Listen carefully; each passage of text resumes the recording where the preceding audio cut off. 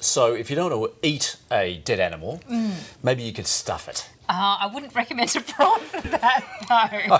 That might be a bit difficult. Yes. However, the art of preserving dead animals, taxidermy, it was hugely popular during the Victorian era. Now a Melbourne artist and jeweller is helping to popularise the craft once again by ensuring her animals are ethically sourced. Julia deVille admits she's had a lifelong fascination with death, and she told Jane Hutcheon that the ethical use of dead animals to create art is both respectful and provocative. Julia, you're an artist and a taxidermist. When did you get interest in stuffing animals? I've been interested in animals since I was a little girl, but when I was about 16 I realised that taxidermy was actually something you could learn how to do. So I started hunting for a taxidermy teacher, but no one would take me seriously because I was a 16-year-old girl.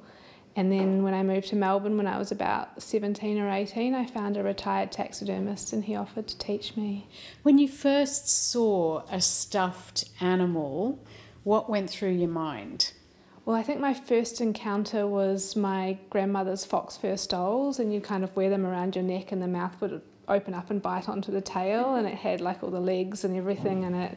And I was fascinated by it. I kind of felt like it was still alive in a way, or that maybe when I wasn't looking it would come to life. And you know, I used to dress up in them and wear them to fancy dress parties and all of that. And that would have been when I was 4 or 5 or something. So it was ingrained really early. And then when I was 16, I bought my first piece of taxidermy, which was an 8-pointer stag's head in an antique shop.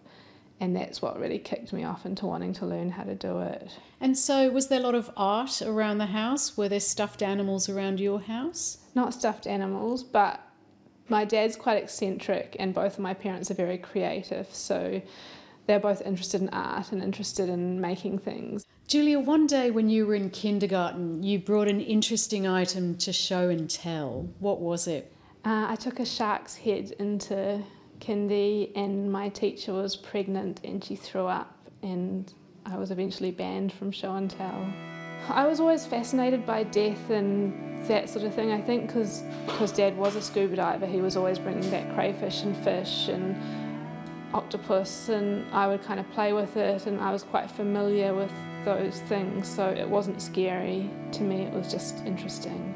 And where did that lead after being banned from show and tell? Did you continue your interest in dead things? Yeah, well, I guess Dad would always encourage me to, you know, to investigate and to play with things and look at things. And even, I think when I was about 7 or 8, we were in the country and we went for a walk, and just Dad and I, and there was an old church which we wandered into, and there was a coffin in the middle of the church with an elderly lady's body in it, and there was no one around. It was quite bizarre.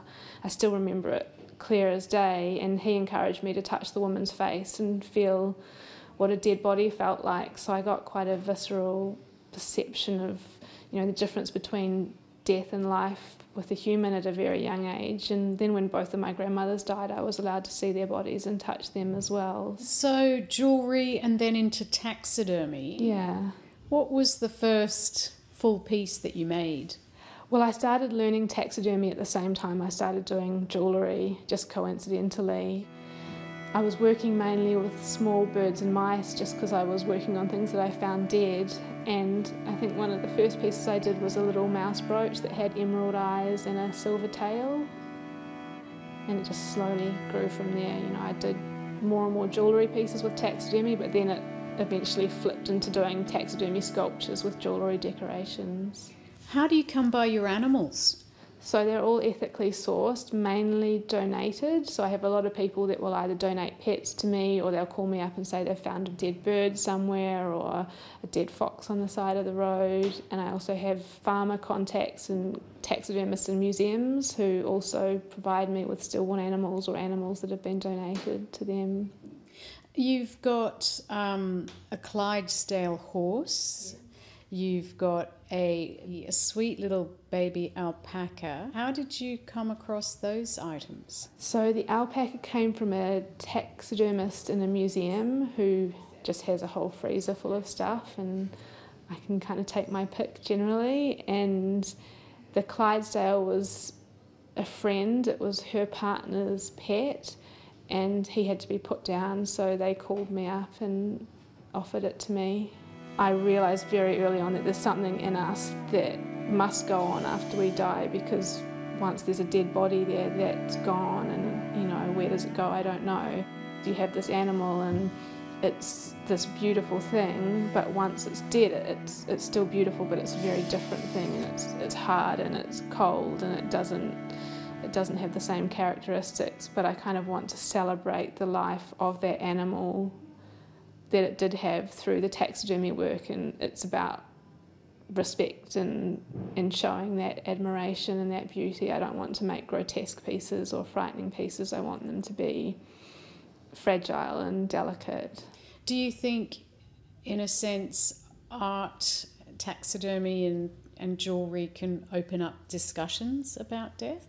Yeah, I didn't actually think so when I got into it, but I've had a few exhibitions that have actually done that, where I've had an overwhelming response from my audience that it's changed the way they think about life and death and the way we treat animals. It's still quite a powerful experience to see a dead thing, because it is hidden from us a lot these days. So I think when people are confronted with taxidermy, it kind of makes them reflect on their own mortality and what they really feel about death and life and all that's in between. You've just been sent a baby giraffe. Yes. How does one come across a baby giraffe? So it was in the freezer of the Queen Vic Museum in Launceston. It had been there for over 30 years. It originally died in the Adelaide Zoo, and I found out about it and started harassing them to sell it to me, which they wouldn't. And after about 5 years of harassment, they agreed. And yeah, it's a once-in-a-lifetime opportunity, especially, you know, to come across one that's died of natural causes. You were once looking into compressing the ashes of a dead person into a diamond. Yeah. Is that possible? Yeah, my mum's agreed to have that done to her when she dies. So we'll probably get 2 half-carat diamonds, and I'd make my sister and myself a ring with her. And she really likes that idea. So it's quite popular these days. But diamond is just made of carbon. So they take the ash and they compress it under intense heat and pressure, which is the way diamonds are formed in the earth. And they can make any size, and they can do all different coloured diamonds and everything. And it's actually it's chemically a diamond, it's just man-made. What about your dad? What would he like to be made into? Well, Dad says that when he's too old to go diving, he's just going to go out on his boat and not come back. So I don't know if I'll have access to his body. It just depends. But yeah, I don't think he's too fussed about what happens to him either. Julia deVille, thanks so much for speaking with me.